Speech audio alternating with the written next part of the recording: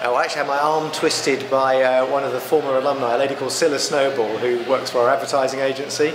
So she's got me increasingly involved in what the university does. For instance, I'm doing part of the mentoring programme at the moment, so Scylla persuaded me it would be a really good idea to come and give a talk. Well, hopefully I'll give at least some inspiration to some of the people in the audience, and hopefully I'll get a few questions as well, because it's always embarrassing at the end if you have a long and lingering silence when you finish your talk.